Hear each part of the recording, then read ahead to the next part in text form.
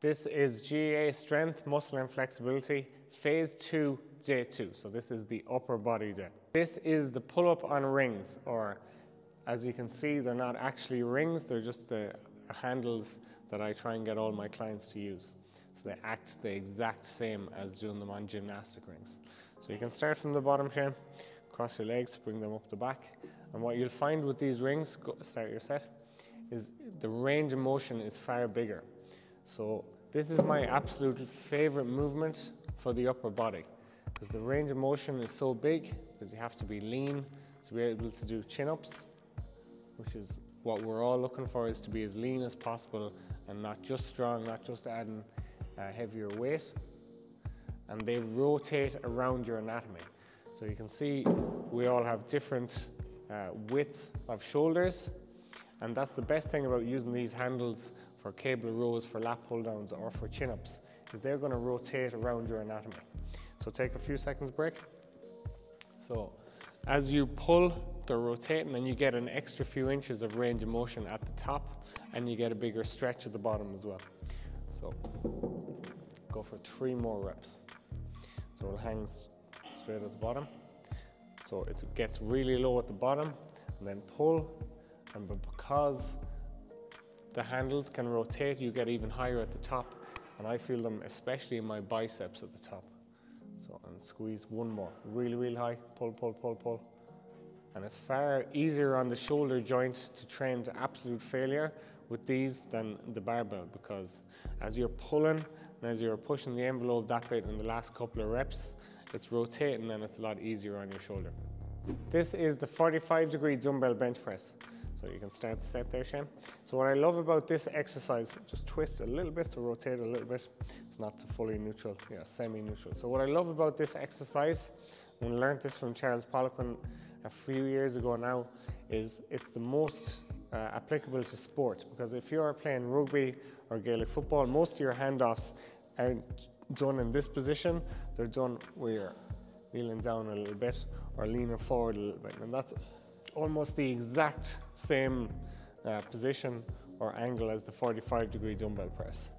So while you should be pressing at all angles, from a shoulder press all the way down to a dip, this 45-degree bench press with dumbbells is what I prefer for people playing sport, Gaelic footballers most of the time.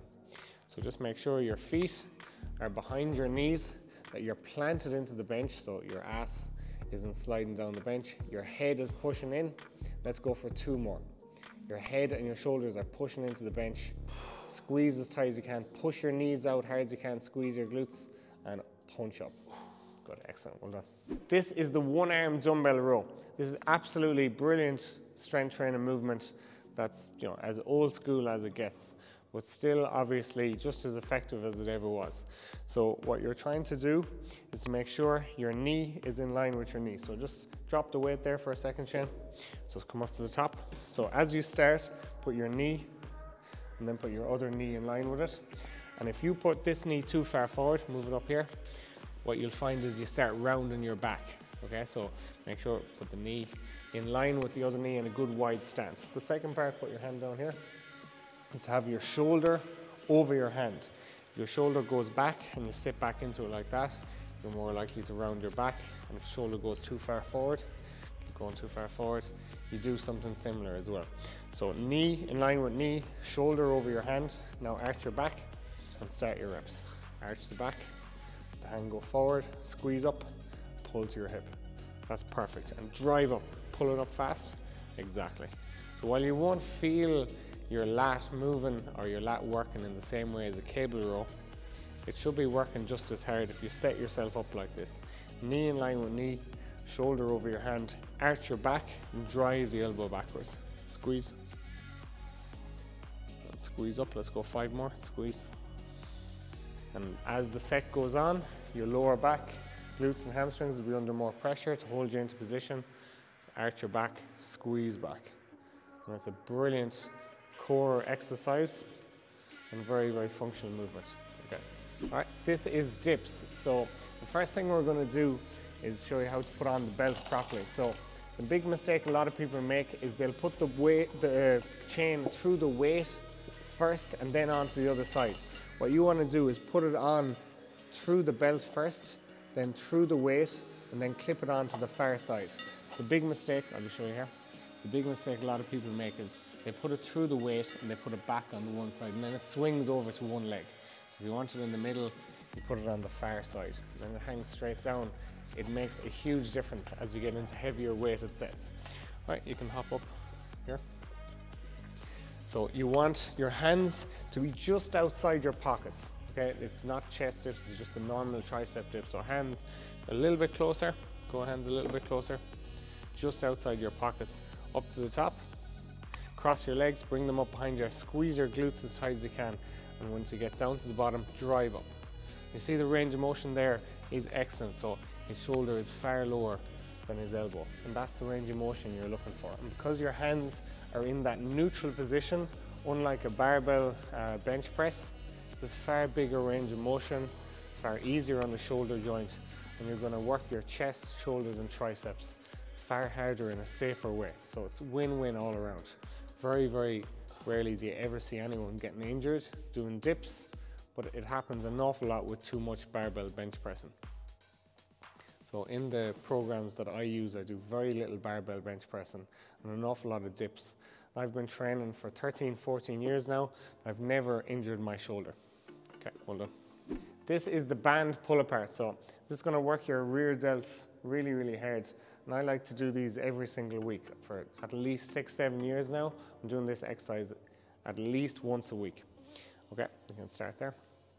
So a couple of main coaching points is what you want to do is make sure you're grabbing the band wide enough so that when you pull it apart, you keep tension on the band as it comes back in as well.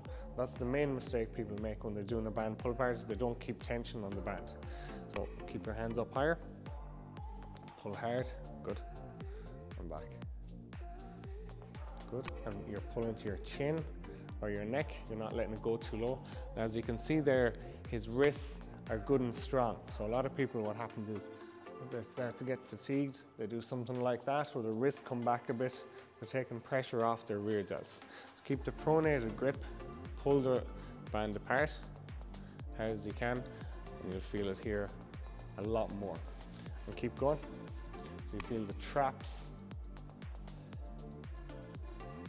and the rear delts worked really hard. And I'd be doing 100 reps per session, so something like 50, 30, 20, 5 sets of 20 with short breaks, something like that, where you're just really finishing off your shoulders at the end of a session, or your rear delts at the end of a session.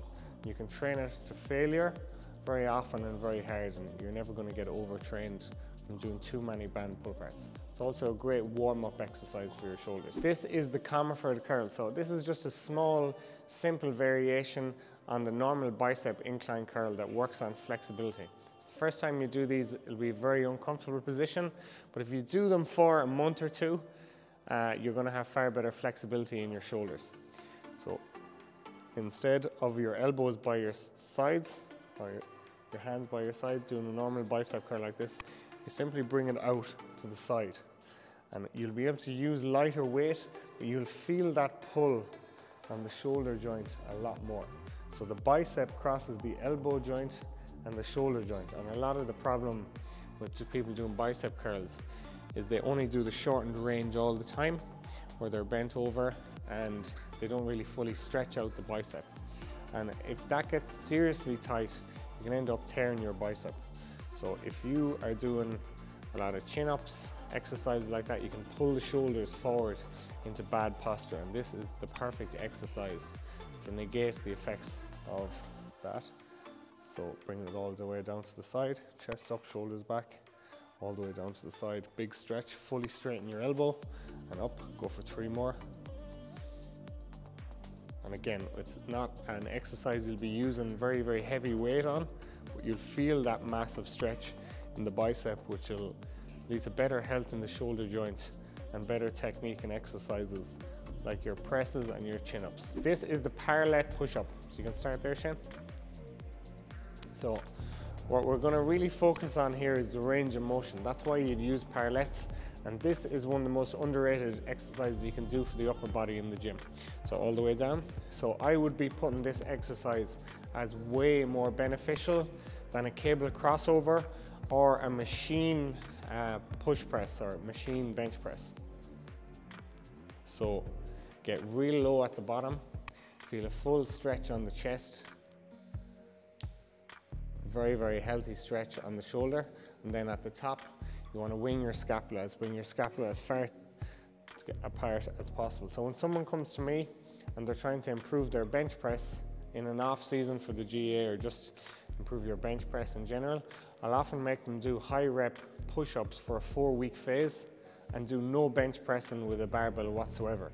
And when they go back to barbell bench pressing, they often hit PBs. Even though they're doing a body weight exercise for higher reps with some dumbbell exercises with a bigger range of motion, the joint feels so much healthier. You're pressing at different angles, you're getting a bigger stretch on the chest, and you go back and your max strength in the bench press is a lot higher. So you can see his shoulder flexibility is very good. So we can feel a big stretch at the bottom.